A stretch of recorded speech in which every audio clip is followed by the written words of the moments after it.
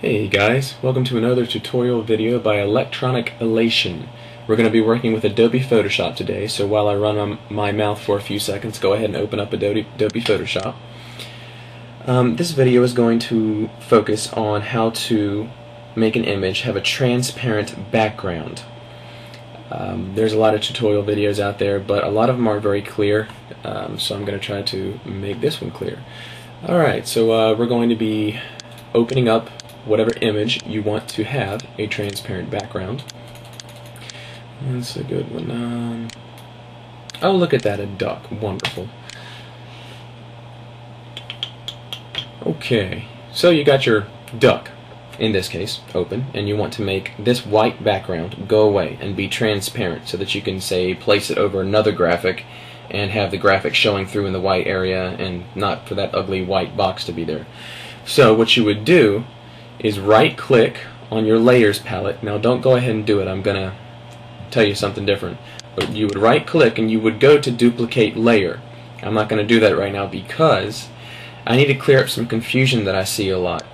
This image happens to be a JPEG image. What would happen if I would go to File, Open, and I happen to select an image that was let's see, what's a good one? Here you go. This one's a GIF, a GIF. If I were to select a GIF image, okay, now I would try to do the exact same thing, right-click on my layers palette and go to duplicate layer, but I can't do that.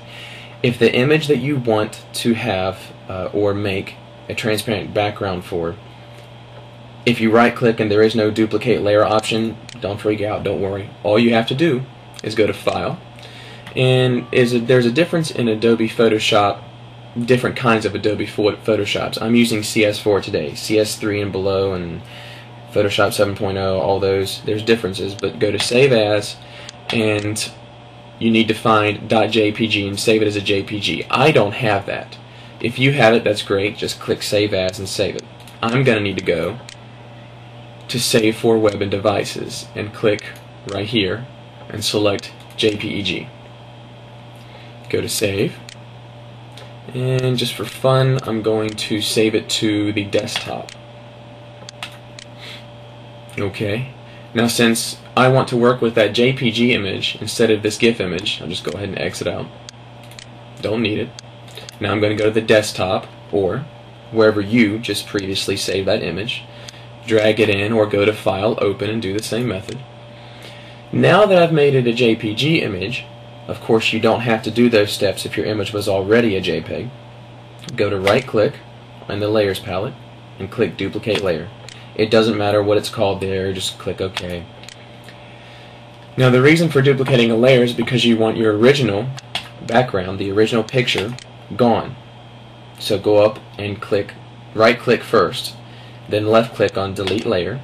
Yes, you want it gone. And now all you have left is this background copy. Alright, you're going to need to go to your eraser tool. Now left click it. It should probably, for you guys, probably be on just eraser. Left click it and go to background eraser. Okay. Now, for this next part, you're going to be using the brackets on your keyboard. The brackets are what look like parentheses, but yet they're basically half of a square. That is what makes this tool, this background eraser tool, get smaller and bigger. If you click the right bracket, it makes it bigger. Left bracket, it makes it smaller. Also, if you use your mouse wheel, if you do the mouse wheel up and down, it actually makes the graphic that you're working on bigger.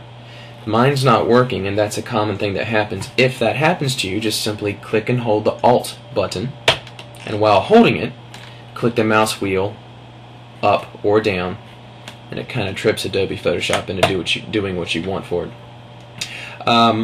But anyway, I'm touching the brackets right now to resize my tool, and you're just going to come in here, and what this represents, this background eraser tool represents, is, see the plus sign in the middle of this big circle? The plus sign, whatever color is touching that plus sign, is what, when you click, represents, okay, to Adobe Photoshop. Okay, whatever's touching that plus sign, I need to remove that same color. So if you see me, by the way, going in and resizing the tool, I'm using the brackets, so just know that. Come in and keep clicking wherever the plus sign is. If I were to click on, say, the yellow, it would take out the yellow. And by the way, I'm just clicking Control-Alt-Z right here to step back. If you ever see me do that, I'm just stepping back by using that method. But come in and keep clicking on the white areas to remove your background. Go around the image and do that for yourself real quick, and I'm going to do that.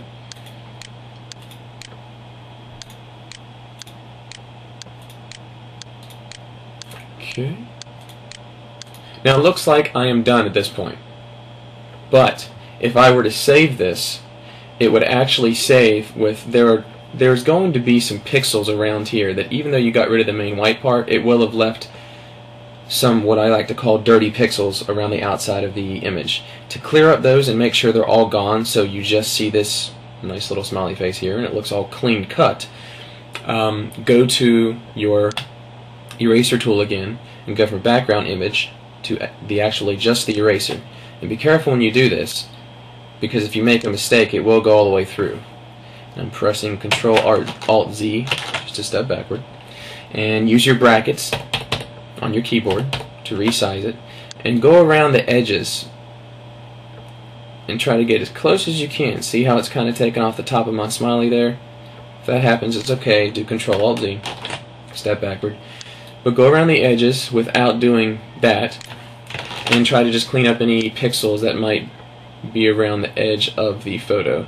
And try to go ahead and release your mouse button and keep going every once in a while, because if you do the entire image with your mouse held down and you happen to mess up at the very end, then you just cost yourself that work. So remember to let go of the mouse button every once in a while.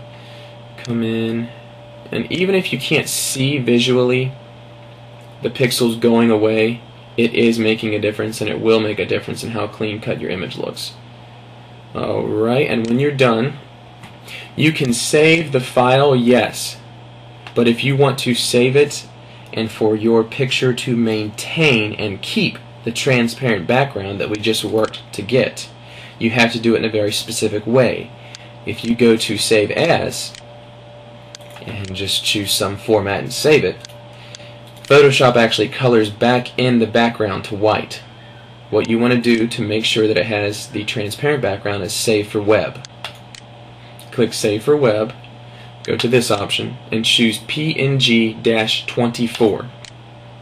Now make sure that you click the transparency option. Watch the white background when I click. See? Now it's actually transparent. If you do all of this and you forget to click transparency, it's still going to save with the white background. They love doing that to you. So click the transparency background, click Save. Save it wherever you would prefer.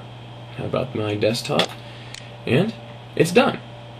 Simple as that. Now, to show that how it looks afterwards, let me see here. Let me go into here. I'll get a graphic and show you what it looks like after I'm done with this. Something nice and black. Oh, sure, why not? Okay. Now I'm going to go to the image that I just created, which is on the desktop. There it is. And show you what it looks like if I were to, say, drag it onto this picture. See? There it is. Nothing around the edges. And there's your finished product. Alright guys, hope you've enjoyed this tutorial by Electronic Elation on image transparency. Hope it helps you. Take it easy.